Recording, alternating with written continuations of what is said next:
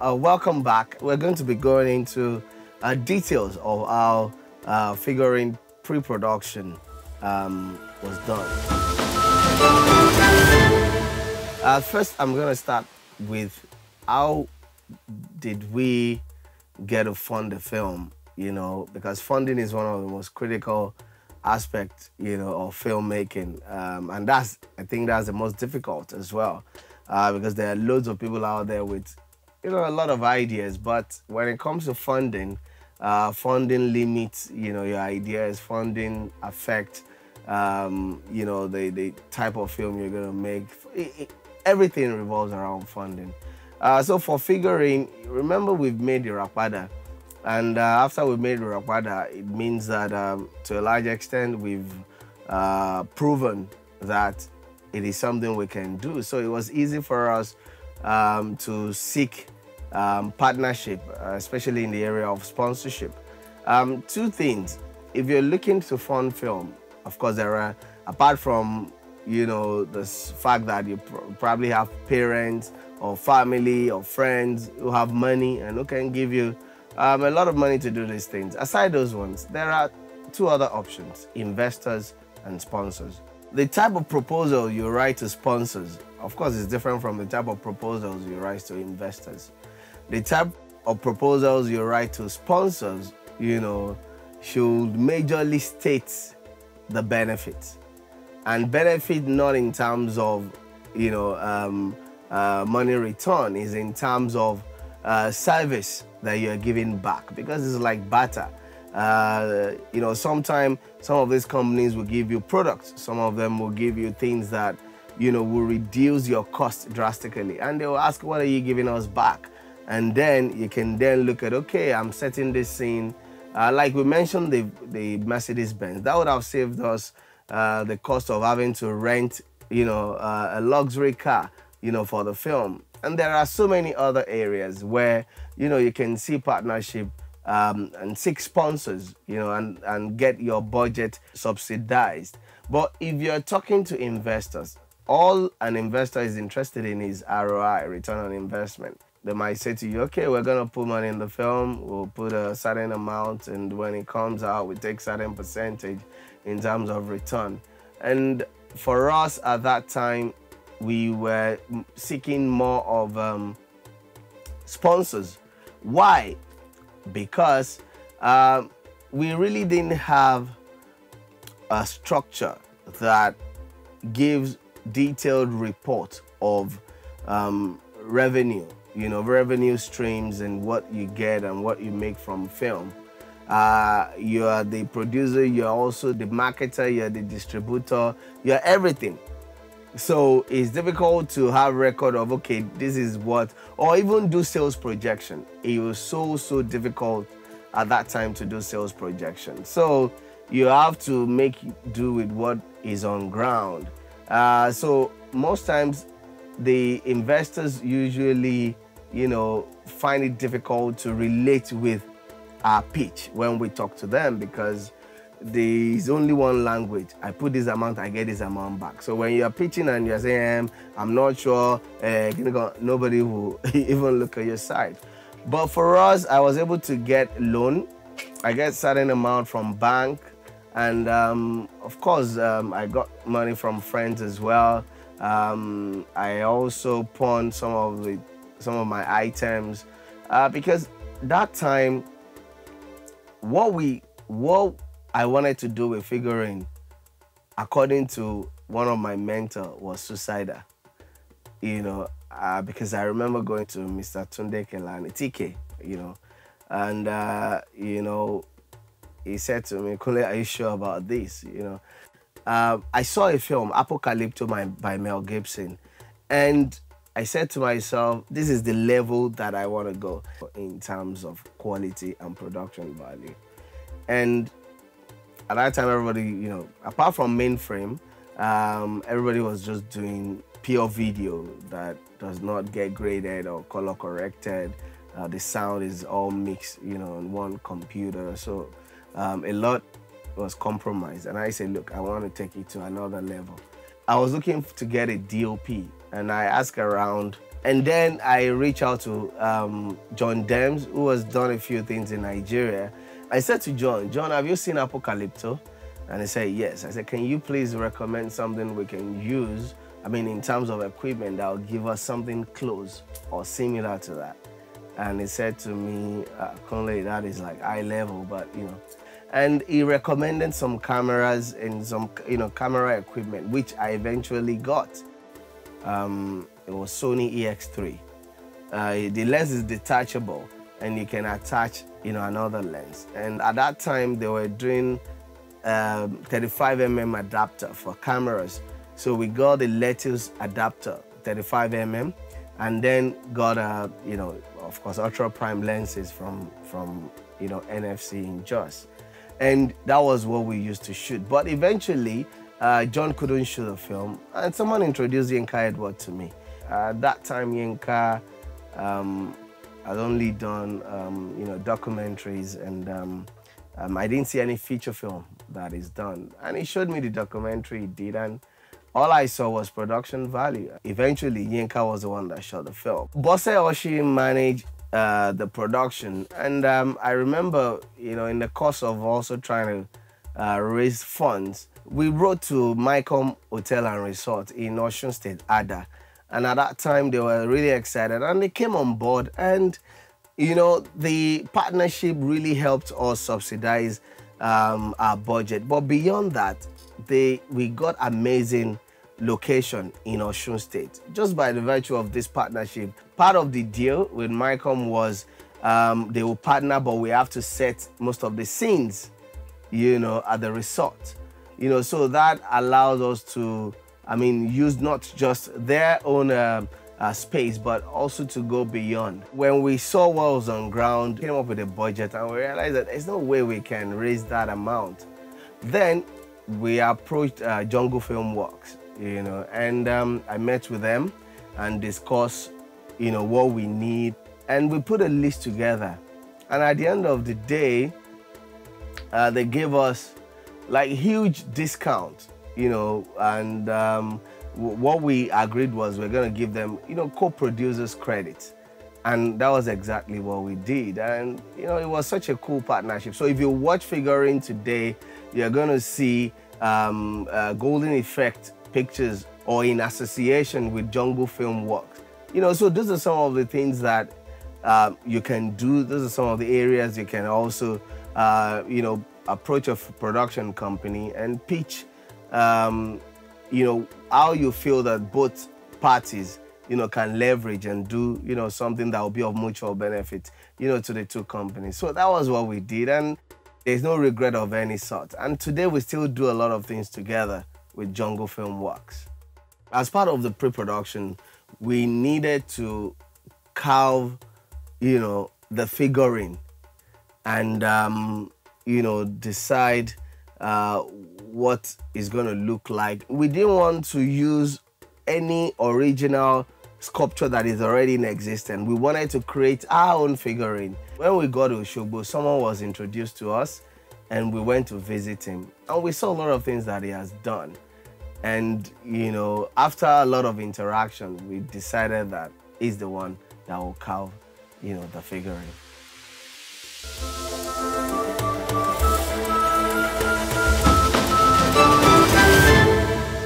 According to how I understood the theme to be, we need a sculpture which don't have a direct connection with the culture of the black race or the Yorubas, and at the same time have expression of humanity, expression of life. And this expression, to me, talking about life, first think about breast. A human breast, there's a woman's breast. That is where the life comes from. Without milk, you can't survive. And also the jewel, which we call the box hole in here, there has to be some magical powers in it. Yeah. And the whole figure is naked, because life is naked. We cover it with clothes.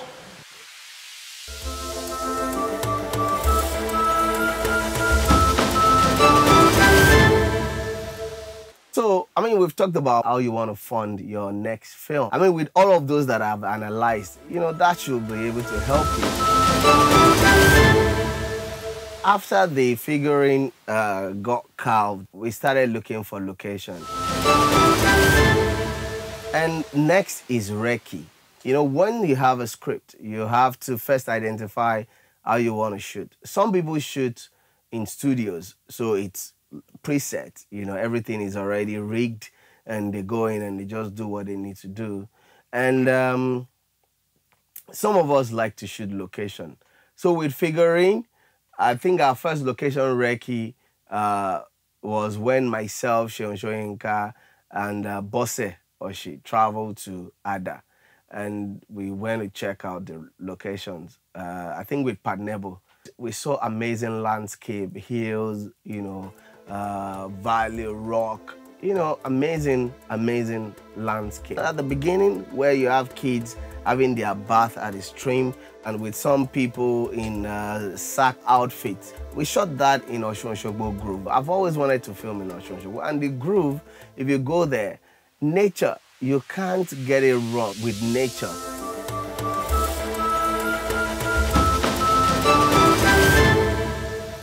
When the script was ready, I got on board Biodun Akpantaku, who was a location manager, and you know, he went through the script, and I gave him an idea of, you know, the kind of locations I would like to have, and he went out there, you know, to look for all these things.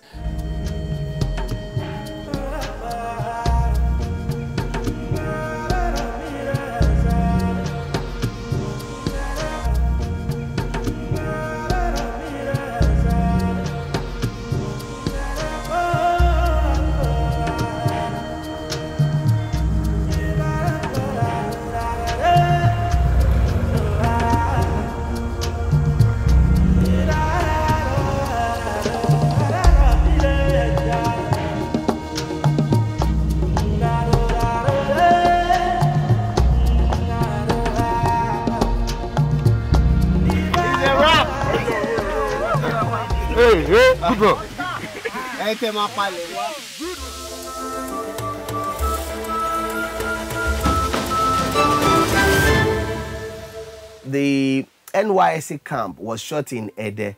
What we did was, during the planning, because Bosse Oshin was the production manager, we wrote to the camp, and, you know, just, you know, as God will have it, the day we scheduled to shoot, we were told that, okay, they've already resumed. We used some of the NYSC members, you know, who were there, you know, during the shoot, you know, as part of the shoot.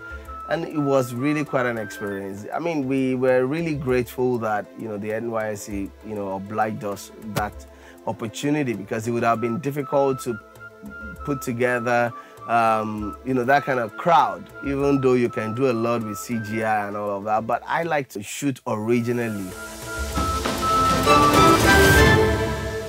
We got some extras, you know, and we mixed them with the camp people, so that if we're shooting, and those were the guys that, you know, you do close up of them in case you want to shoot somewhere else and you need, you know, these guys. You know, it's important to always have extras that you can have control of, because we did a lot outside of the camp, you know, so when we're doing that, we'll just go with our extras. And the extras you're gonna get, ensure that they are locked throughout the period of the shoot, because you might want to do a reshoot, or you might want to do a retake, and you would have done close-ups and all of that on some people, and next day you won't find them again. So you have to be sure that whoever is handling your extras, you know, is on top of the game, because that way you don't run into problem. We had so much flexibility, you know, in Osun State. So with Figurine, you know, the first 7 years of prosperity was mostly shot in Osun, especially the camp, and we were to shoot the other 7 years, you know, in Lagos, the beach resort.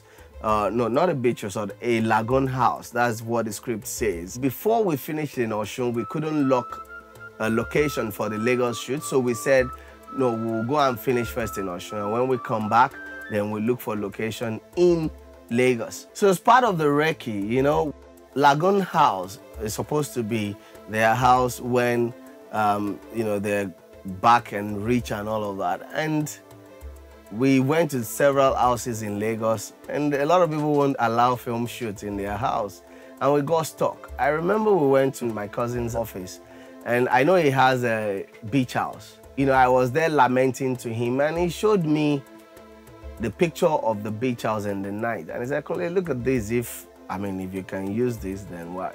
So I looked at it, and to me, I had to take a decision at that time.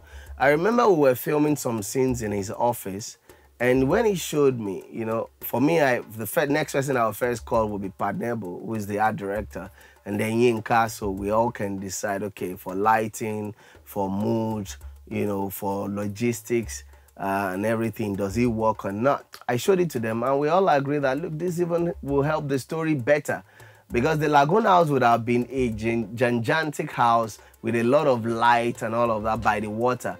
But this beach house is just a standalone house built with wood and a bit of bricks, and it's so, you know, it's eclectic, and it has some very, you know, shady feel to it. And we said, this works better, you know? Creative people always think alike.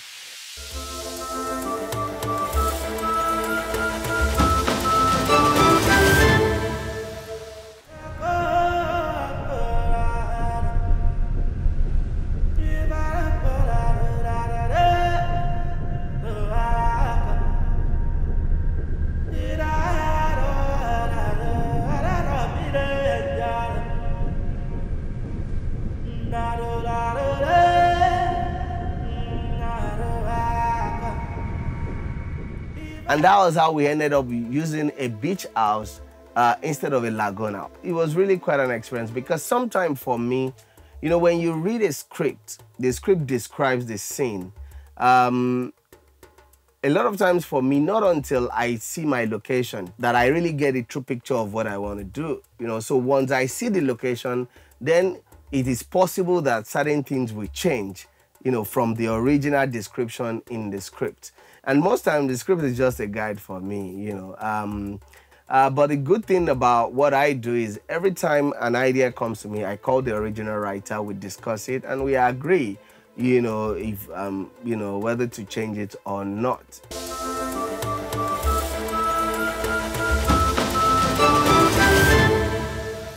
As part of the pre-production, I remember that, you know, the head of the art department was Padnebo. And Padnebo, at that time, we decided to sketch the key characters, the lead characters. That is Femi, Shola, Mona, and Linda. You know, those are the key characters. And then Padnebo and I decided what look Femi is going to wear, what look Shola is going to wear, what look Mona and Linda will wear, you know. And, you know, all of these were sketched by Padnebo. Then the crew met, and we decided to, like, I remember during the pre-production meetings, the wardrobe and costume person, OBJ, will have to read the script, then give in details what each character will wear. And then Padnebo and I would then take it further and, you know, agree to some, maybe, you know, have some changed. We were very, very detailed. We're going to continue this in the next episode. We'll go into details of why who was casted as what and the process.